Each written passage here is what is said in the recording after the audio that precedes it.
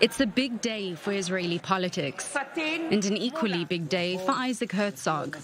The chairman of the Jewish Agency and former Labour Party leader is to become Israel's next president.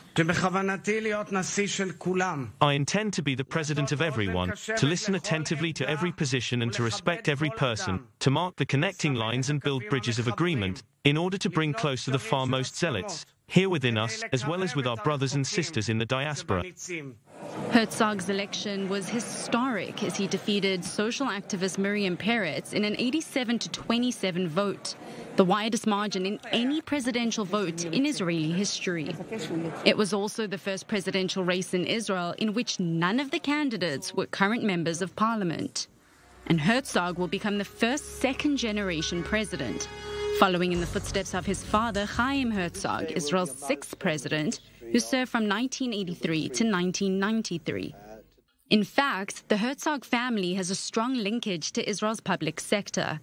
Apart from his father, his grandfather was the country's first chief rabbi. His brother is a retired IDF brigadier general, and his aunt was the wife of a former celebrated foreign minister.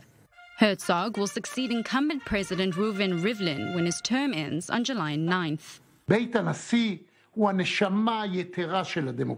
The president's residence is the core of our democratic soul.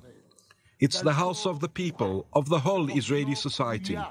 Its door is open, and it is all ears to our partners in building our home, to the pain and struggle of our residents, as well as to the core issues that trouble Israeli society.